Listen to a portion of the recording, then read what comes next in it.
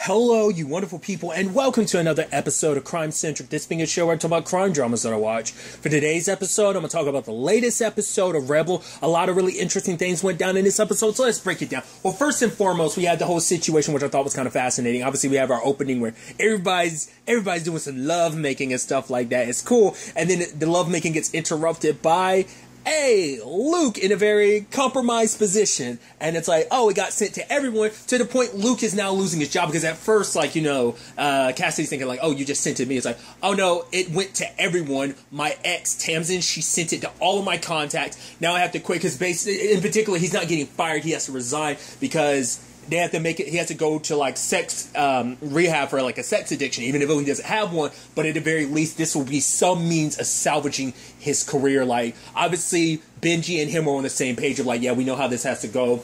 But obviously, for Cassidy, she's not willing to just kind of let things go like this. She wants to help Luke.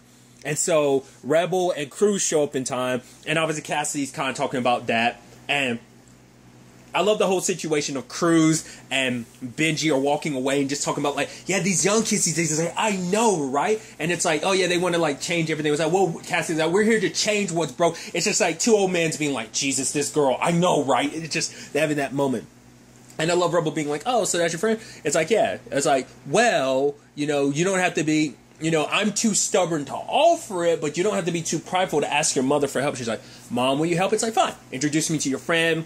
Obviously, there's a conversation between Benji and Cruz about the whole situation. At the very least, what the deal is like, okay, we'll sign the settlement. At the very least, take the valve off the market. And it's like, nope, our client's not going to go for it. Like, it's not like Benji would say like, hey, we can compromise on this. Like, he'd be more willing to, but it's because of the CEO of somewhere. He's not going to compromise on that. It's like, nope. It's like, no matter what you do, at the very least, pull it off and get examined. It's like, nope, I already know my client. He's too damn stubborn to go down that route. So, and obviously Cruz being like, yeah, I'm going to give you this golf club bat, because if I don't, I might smash every window in your building. So we also have Rebel and Luke. Obviously, it turns out like his ex is getting back at him. This is revenge porn situation. And so Rebel puts Cassidy and Lana on it. And then Rebel does her thing of like using this as an opportunity. It's like, oh man, there's more videos that come out and that can come out. And you have Benji being like, whoa, what kind of videos? And it's like, well, based on the way Luke said, borderline snuff him. So he's like, oh, Jesus. It's like, yeah, I mean, we can make this go away. I mean, God, like, what this would do to your company's, like, reputation, even if he doesn't work here, like, more videos coming out. So you can try and talk to your boss. He's like, I'm not, like, talk to your clients. Like, I know, but, like, he's not going to listen. It's like, you can be very convincing when you want to be, Benji. So, and obviously, Rebel and Cruz end up leaving, hand in hand. So, like, yeah, her quick thinking kind of turned that in their advantage. Really quickly, let's go to the Benji situation where he's talking to the CEO of Stonemore. And I thought it was such an interesting conversation, because it does make you feel a little conflicted in certain regards, because yes, the whole Angela thing makes him seem like, oh yeah, like, once again, if there's smoke, there's fire. The fact that you're hiring Angela to make it so that you're pushing for them to settle means you do have something to hide. You know that there's something there that can be found, and even Rebel says that later on. They're only going this hard to make us settle because they're scared. They know we potentially find something. That's why they're doing all these shitty tactics and kind of buy their time. So, what ends up happening, like, the Stonemore CEO was kind of saying, like, the fact is, he doesn't even want to do what Benji's saying. It's just like, all you have to do is pull it off the market and examine it. Then he's like, no. Basically, you saw what happened when your associate Luke. It's like, all that leak into all your client. What was the first thing that went through your mind? Benji was like, the firm's reputation. Exactly. He's like, basically, like, you asking me to pull this valve off the market is going to lead to a lot of people. All they're going to hear is there's a problem with that. Problem. Even when we come back and say there is no problem, even when we were like, oh, there's nothing to worry about, we're pretty sure, but we want to check it regardless. It's like, whoa, you know that something's up, so that's why you're checking it in the first place. And it's like, well, we're going to put it back on the market. No. There was a problem with it. Who's to say there's not a problem now? It's like, for him, it's like his business, his company will tank. And for him, it's like, this is important to him, because like, just like it's important to Cruz because of Helen, because of Sarah, it's also important to him because he's saying, like, well, his family went through this. He even talks about, like, his dad, like, when his dad hit 40, he couldn't play ball with him without getting winded. So for him, it's like, I'm doing this. It's like, you might think like I'm doing this because I'm the evil bitbag CEO, but it's like, no, the fact of the matter is what we do is good and we help people by doing it. So I'm not going to jeopardize the lives we can help, because yes, the valve has helped some people, but it's screwed over others. So he's big into the no. And so that for a moment makes me feel a little conflicted, because I'm like, so what are we dealing with here? Is it the thing is that, yes, legitimately he does want this settlement because he doesn't believe, like, he's like, I don't want there to be any doubt created, you know? So it's either that, or it could be just the situation of like, yes, this is important to him, but it's like, it saves so many lives. It's not just about money, which, you know, it's like, depending on how you want, whether you want to be pessimistic about it or whether you want to be optimistic about it. You know, some people might be a little more cynical and be like, it's always about the money. You know, so it depends on where you slide on that spectrum. But whether or not he has the most altruistic, like I said, the Angela thing shows that he doesn't, but it could just be like, for him, it's like, this valve saves so many lives. Yeah, yes, there's a danger with anything. Nothing's foolproof. Yeah, there might be some people that you're sick and die, but it's also like the fact is you're denying it, that your valve has nothing to do with it, and it seems like you know that it does, but it's like, it's that thing where it seems like, and it's also like, it feels like he's judging like it does way more good than bad. It's like, it might be the thing of, man, for every 10,000 people it saves, one person dies. And so in his mind, that might be a ratio that's suitable, or at least the numbers are more in the valve's favor, could be the argument. But then that's like, no, but you take that number starts racking up. I mean, there's an entire group of people who are suffering from this. You know, one person, you know, hundreds, like, now it's like potentially thousands, and who knows all the people that are being affected by this valve. You don't, eventually those numbers could rack up. And I made a huge number, but it could be more so like for every one person, there's at least 3 people sick or something like that. Like, once again, that ratio still could like swing a certain way, you know, so that has to be kind of considered with everything. So I just thought that was a fascinating discussion, like I said, because it made me kind of feel like maybe he's not as bad, but then you also have to, adding in everything else makes you go, maybe he is. You just don't know. And so obviously it's the conversation of, are we going to take the settlement, especially because we end up finding out that they're not letting, because obviously, like, you know, Helen's kind of worried about it, and obviously Maddie's like, I need you to survive this, and then Rebel brings up everything. It's like, the fact of the matter is, you know, getting Cruz on our side, you reaching out to me and me reaching back out to you, very slim, look where we are right now. Very slim chances to get Cruz on our side, look where we are now. Slim chance of you having a sense of humor with everything going on, look where we are. So it's like, if I was a betting person, I would bet on you. I'd bet the entire house on you, Helen. So for Rebel, it is a thing of like, I believe in you. Well, you don't need to know the odds, because time and time again, you've proved the odds wrong and come out on top. But now, like, Nate has to bring up news that, like, the insurance the hospital isn't going to go through with the surgery, because it turns out she owes like basically $150,000 from all the like past procedures and stuff like that, because she owes so much money. Normally, under normal circumstances, they do the surgery, she'd have to pay afterwards, but it's like she owes such a large amount of sum, it's like we can't add more to it until she pays off that. And obviously Rebel's like, don't you have a conscience? And the lady's like, essentially it comes down to the thing of, I'm just doing my job. I don't like that it has to be this, that there are people who die every day. The fact of the matter is, I try to do some good. I legitimately can't help those people sometimes. I'm just kind of like in the accounting of things. So I take the money I earn from this job and I try to put some good out in the world. And it's just like, there are plenty of people like you who come in here try to make me seem like I don't have a conscience, that, you know, I'm a terrible human being, that I kind of get off. And it's like, no, like, you know, I would lose my job if I crossed the line for you. And that money, you know, it's that thing of like, you know, pushing it forward, you know, type of situation of like, right, like, I can at least take this money from my job and do good with it. So it's like, pay off Helen's debt, and then we can talk about the surgery. So now it becomes a conversation of like, well, where the hell do we get this money? She tries to go to Cruz. Cruz doesn't have that type of money. They're in like dire straits when it comes to money situations as well.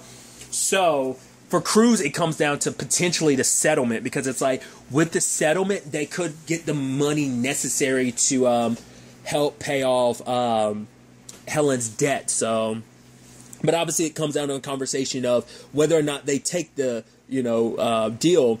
And obviously, as a lawyer, it's not his job to push them one way or the other. It's just his place to give them the facts. But, you know, Rebel's saying, like, you have a very specific, you know, like, you have a very, like, symphonic, like symphony type of voice of like your tones could basically sway people one way or the other. So she's wanting him to sway people more towards not taking the deal. But when the conversation comes up later on, it's like Maddie is like, no, let's take the deal. At the very least, my mom needs that surgery now, so they want to pay me money. Fine. The fact of the matter is, I'm already going to lose this baby. I cannot go through that with that loss without my mom. I cannot lose my mom too. And it's just like hearing that so gut wrenching. And obviously, everyone in that room understands where she's coming from, because also what this comes down to, because basically the amount of money they'd get, wasn't it like 300 million or something like that? And so that basically everyone involved would get basically like 100,000. So it's like, oh, so that's what our lives are basically worth at the end of the day. Obviously, they, you know, because even Benji came to them and it's like, tell them what it is. It's like, yeah, I don't even like the way the dude talks to me, but he's my client. He pays the bills. So, yes, he's giving you until midnight. That's also another thing for Rebel. It's like the fact he's putting a time restraint on it kind of shows like, yo, he wants this to disappear for a reason. So, there's that element to it, but it's also like Benji's like, do whatever you can to squeeze as much money out of this dude, because he's willing just to pay whatever it takes to make this go away. So get whatever money you can to help everyone. So it's the thing where you kind of see like, yeah, Benji kind of seems like, oh, kind of, you know, a suit, but at the same time you do see like he isn't just like a completely and utterly heartless monster, that there is something there to it, you know? So there is, you know, especially they're working on a Luke situation, which for him it's like, you aren't going to like, you're trying to blackmail me into it, but you're going to help Luke in the same way Cassidy is, because both of you have too much of a bleeding heart. So it's like, yeah, you're trying to blackmail me, but you're going to help Luke regardless, because he's someone in need. So I don't have to worry about that looming over my head. So I've done what I've done. So this is where we are with this situation. So... And even to the point, she calls up Grady and tries to take out another mortgage on the house, which Grady was like, no, we're not going to do that, because, yes, you could win this case, or you could not win this case, and it could jeopardize us being out on the street. Like, it's like, no, like, Ziggy would be fine living in a shack. It's like, yeah, but we need stability, right? Like, if we lose our home, like, everything could come falling apart. Like, she could backpedal, and, you know, it's like, we got to do this for her sobriety. Which even Grady's like, I appreciate what you're doing. He's like, don't forge my signature. She's like, fine, I won't. He's like, honestly, we're making progress. Normally, you wouldn't have these conversations with me. Normally, you would have just went ahead and just forwarded my signature. So for him, it's like, oh, we are taking steps forward. The fact is, you are listening to me, that I am a partner in this. Obviously, she kind of goes against that a little bit later on when the whole Ziggy thing of like getting Ziggy's, I mean, to be fair, Ziggy offered it up, her college fund, and it's like, yeah, use that, you know, it's like, for her, it's like, spending time, seeing Maddie, seeing kind of like, because she was going through the files that Cruz had got, you know, from them, and it's like, how can people do this? It's like, this is like, the system is shitty, and it's like, yeah, that's why I kind of skirt outside that line sometimes, just because of yeah, there are checks and balances, but the system isn't 100% fair. I mean, a lot of people will tell you, no, it's rigged against you. It's like, what do they always say when it comes to gambling? The house always wins, and the favor is always in favor of the house, even in the criminal system. So it's just kind of like, things aren't, yeah, like I said, there's supposed to be a checks and balance, but it's not like everything's 100%. Like, there's not a pure, like, to this triangle, it's not like there's a pure equilibrium to everything. It's kind of like the point. Like, it's not like everything, it's not like, oh man, this is a perfect 60 degrees around the trifecta that is, you know, the criminal system, that there are faulty parts to it, that it's not all 100% copacetic, and that not everything works in complete conjunction, not everything works in perfect harmony, you know? So Ziggy wants to become a lawyer so she can fix that. So it's like, all right, Rebel's just like, well, if you made this decision, fine. Because for her, it's like, Maddie's in there trying to have her baby, and she's worried about her mom dying. So it's like, she's about to lose that baby, you know, baby being born and everything. She will eventually lose that baby, and she needs her mom. So we need to help her out. So don't tell your dad. And she's like, obviously. Eventually, Grady's going to find out, and that's going to turn into a whole issue. Just when they're taking steps forwards, this is going to be a huge and massive step back, because it's like, right, oh, we had that conversation before. Like, oh, you're listening to me. You're bringing me into these conversations. Oh, now you're not. So it's like, for him, it's probably a thing of this, especially now knowing that Ziggy wants to be a lawyer. He's like, how are we going to afford that? Like, because she's like, even, you know, Rebel told Ziggy, he's like, I don't think I'll be able to pay you back. But for her, it's like, it doesn't matter. This money is necessary here and now. So luckily, they were able to do Helen's surgery, and everything worked out, luckily. But you do notice that through it, like, Misha ends up noticing something interesting about the valve. So we get into that later on. And obviously Rebel's talking to Cruz about it, and it turns out Angela's listening. And I was like, I'm so curious like what she was going to do with such a limited amount of time. So when the time comes, we find out she snuck in and stole the valve. It's like, once again, it's like, you know what's going on, but I guess for her, it's like, I've got a job to do. Whether she works for Stonemore, like on like she's legitimately like maybe she's like their fixer is what I'm assuming that's what her role is. She's the fixer. Like anytime they have an issue, she goes and gets stuff done. Whether she's like an outside hired fixer or whether she's always their go-to fixer is kind of the question I'm curious about. So obviously it's like I have much like Benji, it's like I have loyalty to my company, my clients. The thing is, Benji, yes, he will do a lot for his client. This is a lot. Because Benji might skirt the line of like, yeah, he does stuff that are legal loopholes. They're scummy, but they're still within the confines of legality. Doing what Angela did, I don't believe Benji would do that. I don't think Luke would do that. Like, no matter what, it's like, even we skirt that line ourselves, we would never cross it like that. That's a bridge too far that even Benji wouldn't go down. So it's going to be interesting. And the sad thing is, like, Angela just seems like, it's so sad too, because it seems like she's, especially her and Cruz are hitting it off. I mean, it's like, you got to feel some type of way of like, and she doesn't show it, so she's able to compartmentalize. Like, I guess for her, it's like, oh, it's a job. Not unless she's, like I said, compartmentalizing and hiding it, but it's like, the fact is that she could kiss Cruz, like, oh, you haven't kissed someone since your wife for the past 40 years. It's like, knowing that you're still getting close to him, manipulating him. To be fair, she's playing it close to the vest because she's not trying to seem too eager to be like, oh, if I were you, I would take that deal. It's like, no. She's playing it, like, being like, oh, my therapist taught me something. Basically, you imagine both things that are happening. You basically view their outcome. Whichever one makes you tense, you don't go with it. The one that relaxes you, you go with it. So that was her way of playing the middle ground, but obviously she was hoping things would sway him more so towards taking the settlement. So that's a lot of interest, but that's also like, that's dark and messed up. That it's like, I'm sure Angela's really good at what she does, so she was able to probably avoid security cameras because she knows they're eventually going to look like. What happened to that valve? Like, how the hell did it just disappear from a hospital? So once again, showcasing that, like, yeah, the CEO dude can't claim he didn't know anything. Maybe it's a thing he learned of after the fact, but the fact is that he's still trying to cover it up speaks massive volumes. So that's just so interesting timing. My TV's on right now and it's flipping through different stuff. I have my TV muted right now, and it go into like screensavers and stuff like that, like on my Fire Stick, and lo and behold, it just popped up Married with Children. I just thought that was kind of ironic. Once again, Katie Seagal and everything, so I just thought that was interesting. I just happened to look over and it's like, oh, there are the Bundys. Nevertheless, tangent and all that aside, like I said, I just thought that was interesting timing. I felt like noting it. Regardless. So there's that. There's also the Luke thing. Now that was interesting because Luke's coming at this from a perspective with his circumstances of he doesn't want to screw over Tamsin because like they've been friends ever since they were kids. It's like, yeah, the relationship didn't work out, but she is someone that's important to him. It's like, yes, she might be destroying my life, but I don't want to get revenge against her by destroying hers. And as obviously when Luke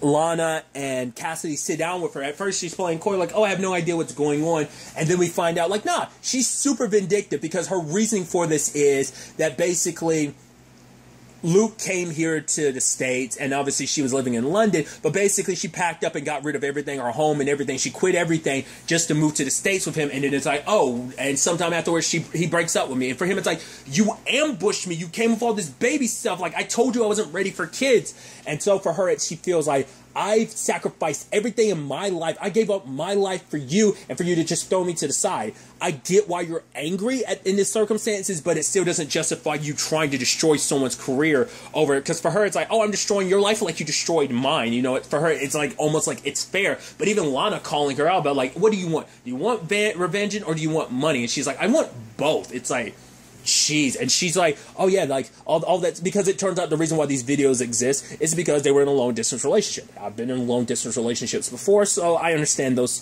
type of things of like, right, you send stuff between you and your significant other, so it's not that strange of a concept. I'm like, yeah, we've all been there. It's like, you know, obviously it's a conversation, man or woman, someone ever should use something that's intimate like that against you. It's garbage human beings who do that type of stuff. Let's be clear on that. So, and so it ends up being this interesting and complicated thing of like, like I said, Luke doesn't want to go harsh about this, but we kind of find out like, oh, like she's got like this yoga thing because she wants to, like, that's why she was getting the money from it. It's not a loan. It's supposed to be a part of what you owe me. But that's the thing like Rebel had brought up, and that's a continued conversation. Like if you pay her, she'll know that threats work. And that's the thing with blackmail. It will never stop. It's like if you pay this first payment, it's like, okay, the money runs out. They're going to come out for another handout. It happens over and over and over and over again. There's no end to it if you do this. Well, once again, for Luke, he feels like he does owe her. Like she kind of pushed for him to become a lawyer and everything. And for him, it's like she's always been driven, but not only when it comes to herself, but the people, like when she's driven about what she wants out of life, but also what someone else wants. So she kind of becomes like focused on it and kind of like pushes and makes that kind of her everything, her focus. So that happened in Luke's case. So it is a thing where he feels like he owes her. So finding out about her circumstances, her being like this yoga instructor, but also like, oh, I'm also like this feminist, they end up making basically a hit piece against her, saying like, oh, like the fact of the matter is revenge form is a terrible thing. She presents herself as this feminist, but doing what she's doing is terrible. You know, obviously this happens to plenty of women and it's disgusting. So it's happening to this man as well. It's disgusting. We need to cancel her. And it's like, put that down. And it's like, take that down. And Luke's like, oh, it's not too cool when someone like destroys your livelihood, because she's like, oh, that's going to, it's like she didn't even recognize the irony of like, oh, take that down. It's going to destroy my livelihood.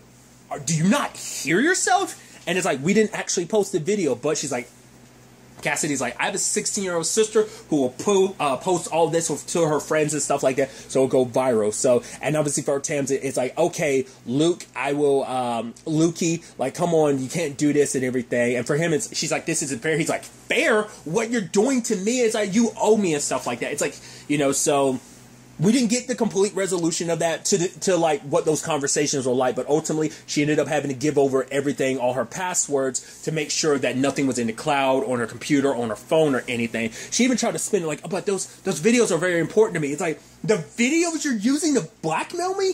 What? I would be like, honestly, I'd be like, get the fuck out of here with that bullshit. Like, that's some twisted thing to be like, no, but these are so important to me, how can I get rid of them? It's like, what? No, you can't claim they're important when you're using them to blackmail me. Screw you, dude. That's so twisted and messed up. Especially because you're going after him so hard and he's not responding in kind. I get it. It's more so than anything, it's like, right, this is probably a person you thought I'm going to spend the rest of my life with. I gave up so much of my life for this person, and it's like, you still love him on some level, and you kind of, in a twisted way, she was like, yeah, I kind of want you. It seemed like she was kind of implying, like, oh, like, I keep this because, like, there's a part of me that wants you back, but it's like, there's a vindictive side of me that wants to hurt you because it's like, we should be together, but we're not, because you broke us up, but I'm willing to, like, it almost seemed a little, like, two-faced at a time. It was interesting. It was also interesting finding out why this was so important to Cassidy too, because for Cassidy, it's like, if this situation were different, if Luke was a woman, in particular a woman of color, this would be handled very differently. There'd be an investigation and stuff like that. But Luke and Benji had the luxury of both being, hey, you're both cis, well, at least in this case, you're a cis heterosexual male, so things work out for you. So I want to help Luke because by setting the standard with this situation, that we can help women who are in this situation too, where they don't end up losing their jobs as well. Like, so by, it's kind of like starting this fight from this front, because also Luke is going to be using a lot of his pro bono time to be helping other people going through the same thing, dealing with like a revenge porn type of thing. So luckily everything works out on that end. Obviously they hear from Benji like, oh, we're not taking the deal, which, he made a bet with like, he knows them very well. He's like, yeah, they're not taking the deal. Cassidy's like, they're going to. And it's like, nope, they didn't. I just got $500 richer from that bet. But sadly, they decided not to take the payment, and now it's like, oh, now we find out the valve's been stolen, so like their ace in the hole just got snatched away from them just when they found it. So, dude. Especially too because it's like, right, in that moment when Maddie gives birth and everything, and she's holding her baby, saying hi, like knowing her mom's okay, but it's also like the whole conversation, because we saw Rebel in a way we haven't really seen her, because usually she's kind of at least kind of keeping things together, but this was the episode where things start falling apart for her, because she talked about it like, she's like, I miss your Aunt Sharon, and it's like, because for her, she was always a voice of reason. Like, whether it was like, whether I couldn't get to cruise or whether I needed some advice, she always had the best advice. I'm in a situation right now where I can't call her. Like, my best friend, the person I turn through any struggles I'm going through, not knowing where to kind of turn and what to do, she give the best advice. I don't have her to turn to now. And like, you know, Ziggy kind of talks about her being like that for everyone, you know, so... And, you know, all that stuff with Helen and Maddie, like promising Maddie that she'll get her mom that surgery. But it's like, if we take this settlement, like the valve is going to stay on the market and they're going to have to sign NDAs. They can never do anything about it going forward. They can't speak out about the valve and everything. So this is going to be a heartbreaking story, win or lose. Losing is going to be worse, but even winning, this is going to be a heartbreaking story on so many levels, dude. And I think that's what makes it so compelling, is like, you know, trying to get justice, you know, even when you try to do things the right way, like the odds being stacked against you, whether it is just the system and the loopholes or just, you know, someone who's rich and powerful being able to get whatever they want, you know. So I think it tells such a compelling story. I'm very interested to see where all of this ultimately ends up taking us going forward into the next episode. But really, that's all I want to talk about. Until the next time we meet, be happy, be safe, live life to the fullest, and enjoy it. Good day, and goodbye.